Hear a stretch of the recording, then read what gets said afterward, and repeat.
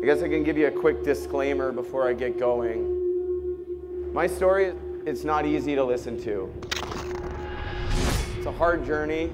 I'll tell you again, it was extremely difficult to live. Now we got another fight. Brady Leavold got that jackhammer right going.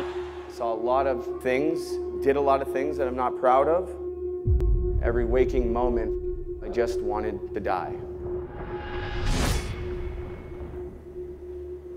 This is a really hard one. I see my story being told. There's obviously darkness in it, but I really hope that it's told and that people can see the light. I think my story begins being 5 years old. Being abused as a kid was the hardest thing that I've ever gone through. That definitely changed who I was. And in and around that time, my parents got separated and divorced, and there was a lot of sort of unanswered questions.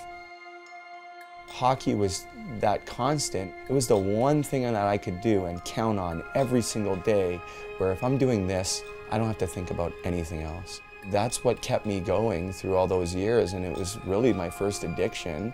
It's actually kind of hard to look at this picture of me. I mean, a pretty young, innocent boy, even though I had a lot of things happen to me. This right here was where I felt the most safe. Hockey gear on, hockey stick in my hand. It was where I lit up. I'll tell you, hockey kept my mind off all the terrors that were in my mind for a long time, and it worked. It worked for a while. It was just constantly distracting myself from the pain that I was feeling inside. This one here, I'm 16, playing in Swift Current. This is when things like really started to weigh heavily on me. Now we got a fight. Oh, and Leavold just went after Chad Urban, rocked him with a right hand. Now they get together. Brady Leavold just loves to fight. I got an assist in my first game, and I remember calling my dad crying, and my dad's like, "What's wrong?" And I said something along the lines of, "Dad, I don't know if I want to be here anymore." And he's like, "Well, what's wrong with Swift Current? You don't want to be in Swift Current?" I said, "No, Dad, like, I don't know if I want to be alive anymore." I felt like I had nothing. I felt like I had no one. I didn't even want to go to the rink anymore because I was so worried. By this time, hockey had kind of stopped working as the medicine that it once was for me. I got the nickname Baby. He can't hack it. He's a problem. The older guys, they took it upon themselves to do certain things to make my life and other rookies' lives a living hell. But I think it's important to remember that those older players, they were young guys once too, and they went through the same thing. That was the circle that was just never ending for years and years in hockey. Where some people could think that that's good fun or that I should have handled it a better way, but what people didn't know is I was hanging on for dear life, and hockey, that's all I felt that I had. The drinking for me really, it escalated quickly. This year here is when I really started to go down a bad path of heavy alcohol and made a lot of really bad, bad choices. I thought of all the places in the world, hockey players just don't do drugs. But one decision changed my life forever. After I tried that pill once, and I'll tell you what it was ecstasy. It all happened so fast. Hockey was able to keep me going, but when I lost that and I turned to drugs and alcohol, things got extremely dark. My last year in the Western Hockey League, I got traded to the Kelowna Rockets. People created their own narrative, their own picture of what I might be going through or what I'm going through. Most people just thought I was a bad guy, making bad choices, ungrateful, all those things.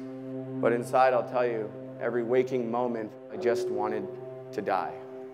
A fight in the neutral zone. Leavold's going to go at it here at center ice. And some big rights here from Leavold. That's a fantastic job by Brady Leavold. And Leavold has been a little grumpy of late. I definitely was fighting myself the whole time. I don't know, it was just this pursuit of destruction that I carried with me for a long time. I was at a party. It was the first time I ever saw cocaine in my life. I broke. I tried it. It was like a snap of the fingers. I became addicted to cocaine. Right in around that time, I signed with the Tampa Bay Lightning. That was always my dream, play in the NHL. I remember standing next to Steven Stamkos. I thought I was unworthy. There's no question he was a better hockey player than I was, but Again, you're putting on the same jersey, you're on the same ice. It couldn't have been that far off. Even though there is a big gap there, it's still right there. You know, I really don't like this picture at all. Look at my face in that picture. Does that look like somebody who's thrilled to have an NHL jersey on the left there? I don't think so. I was really struggling. I felt like I didn't belong when they read the starting lineup and I'm gonna play with him. I was up the night before with another guy partying. Again, not because it was deliberate, it was because when you're in that state of pain and darkness and you're living in survival, you just want to feel better now and you don't think about the consequences. It's Brady Leavold for Tampa Bay. Tyson Dowsek battling for the Rangers. I think they're going to break it up. Linesmen are talking with them, but they're not willing to let go just yet as Dowsek comes through with a couple more. Every part of me felt like I wanted to run away because I felt like I didn't belong. Because I was hiding all these secrets. I was hiding my drug problem. I was hiding my alcoholism. I was hiding my mental health struggles. And how can you work your whole life towards something and then you get there and you want to run away from it? This is my first paycheck from the Tampa Bay Lightning. Lightning hockey payroll, $2,600 to see that I was being paid by an NHL hockey team. It's in the name bar. I mean, that's my name, that's an NHL logo, that's a Tampa Bay Lightning logo. Like, I understand that, but while I was there, I mean, I don't think I realized maybe my life could have been, maybe I could have been a full-time NHL player. Very shortly into my pro career of hockey, I injured my knee. That same night, doctor threw me a bottle of pills. When I took that pill for the first time, thinking it was going to cure my knee pain temporarily, which it did, I had no idea that it was also going to kill the emotional pain that I've been hiding my whole entire life. I thought there was a difference between Oxycontin and heroin. The only difference is one comes from the street and one comes from pharmacy. It's basically the same drug. And that was pretty much it. I mean, 4 games in the American League and 30-something in the ECHL, and just really struggled, lose everything, 2 years, go to rehab, go back to the CHL for 20 games in playoffs, and thought that I was on my way in recovery, thought I was going to be in the American League the next year, and I came home and I relapsed. Let me tell you, it just progressively got worse and worse and worse. I had no money, I was severely addicted, and I found myself on the downtown east side in Vancouver. I called my dad and I just told him, like, I need your help, like, I need some money, I have nothing. And my dad said, sorry, I can't help you. One of the lowest points in my life was when I felt like that one person that I had always counted on was no longer gonna co-sign on my bad decision making and bail me out of situations. My body, mind, my spirit was screaming for these pills.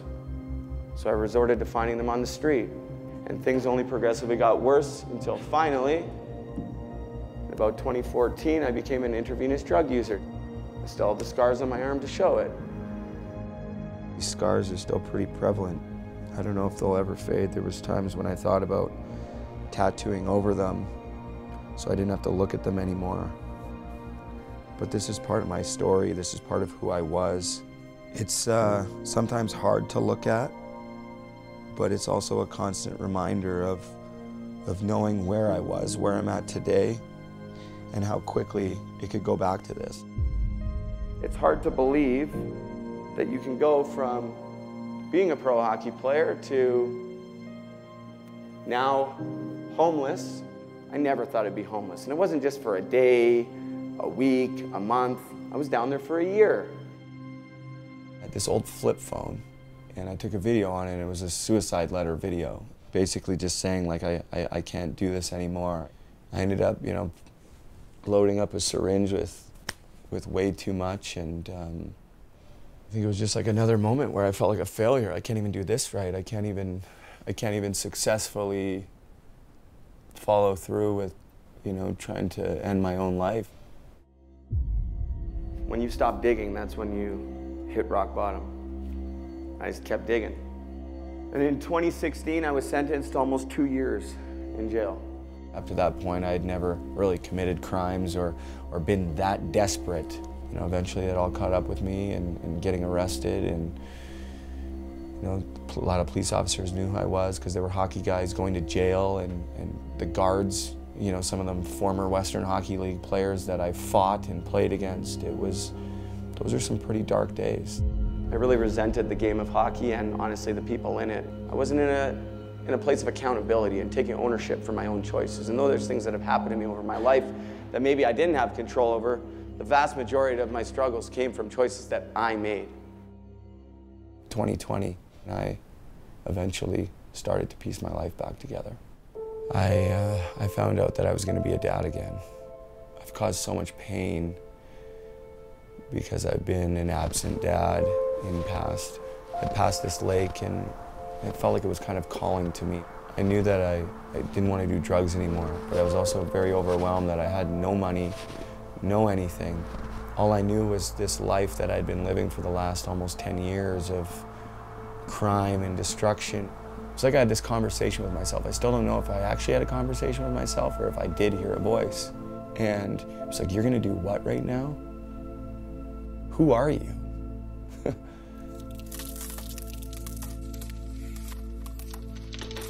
Brady, if you just turn around and go home, your life will get better than you could have ever imagined. And it was the greatest intuition that I've ever had in my entire life. It was the next day that I put my skates on and started to skate around the lake, and everything just went quiet.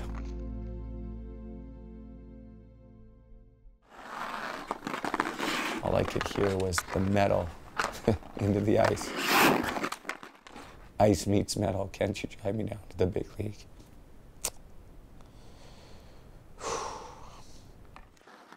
It definitely means more this time around putting skates on. I say thank you and I remind myself how lucky I am that I get to do it again.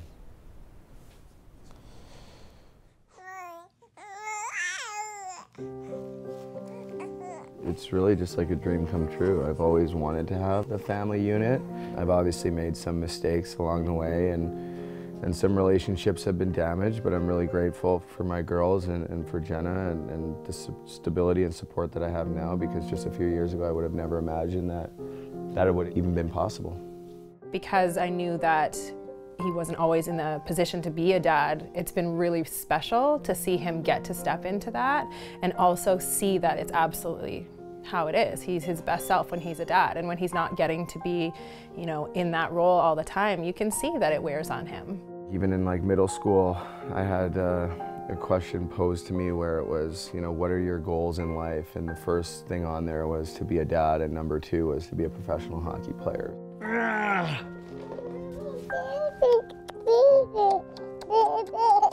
It's sometimes overwhelming to realize that I'm now in a place where I have these things, because for many, many years it just seemed like it was never going to happen. It was so dark, and though there's still some days that are hard, there's definitely a lot more light around here than dark.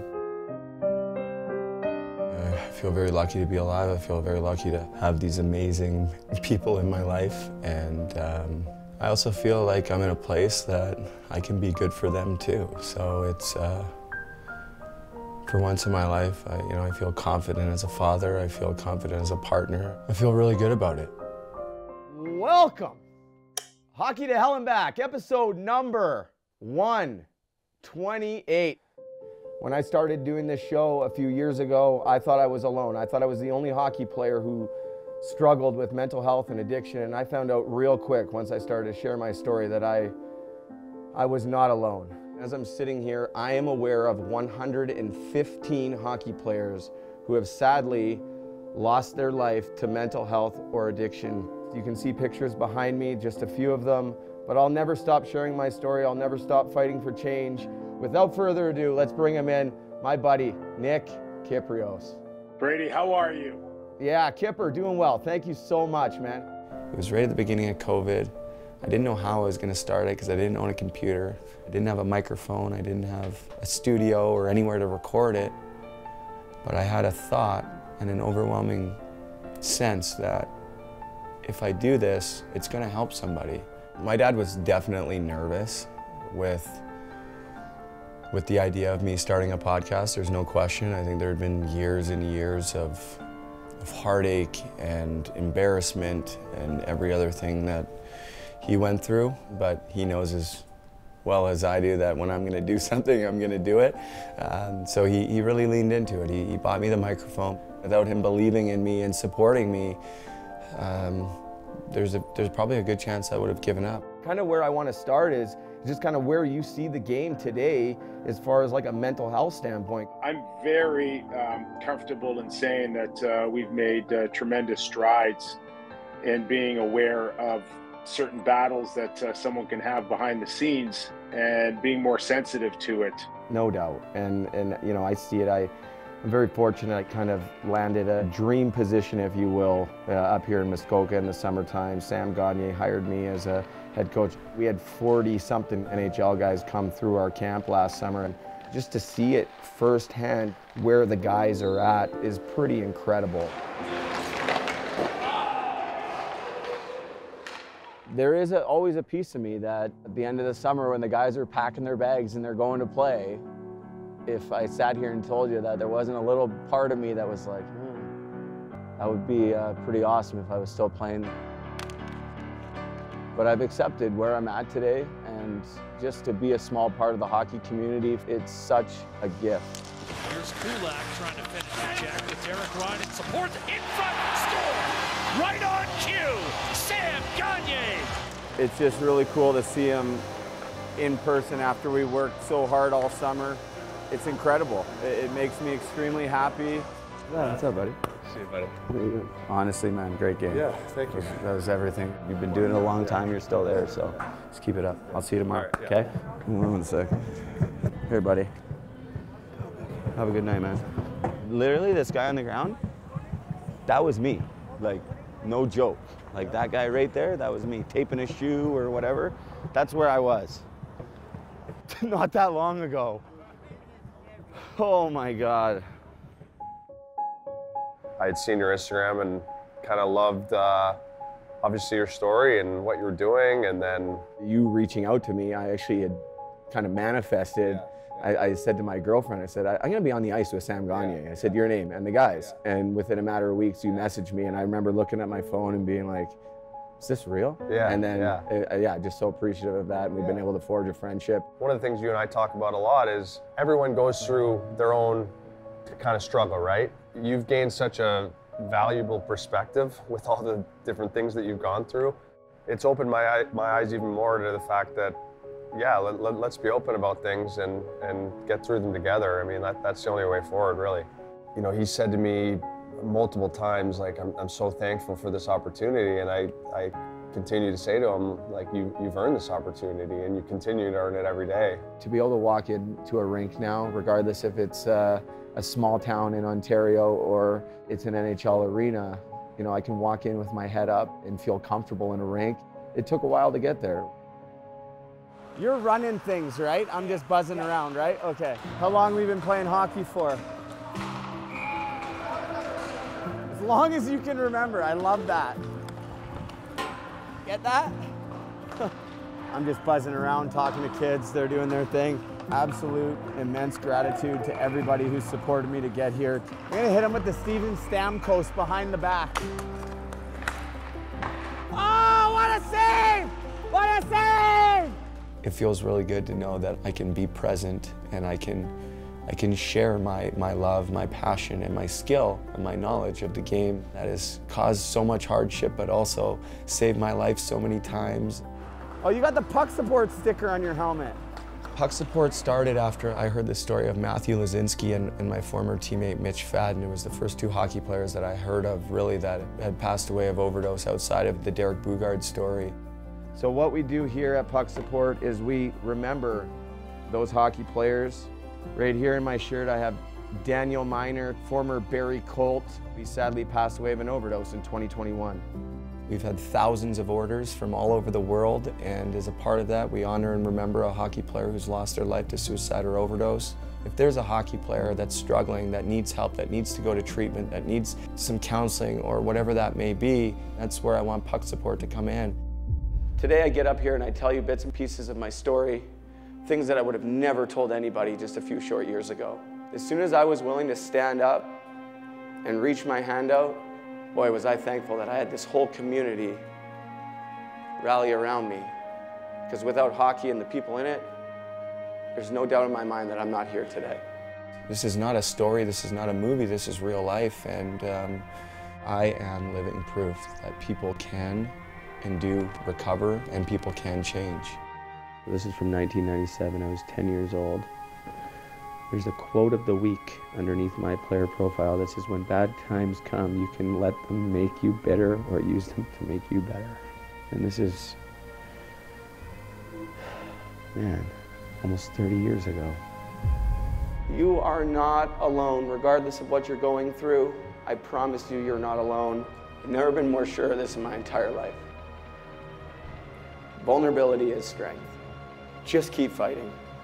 If something doesn't work out the first time, keep fighting. You're so worth it. I'm Brady Leavold. I'm a dad. I'm a retired pro hockey player. I'm an advocate for mental health and substance abuse.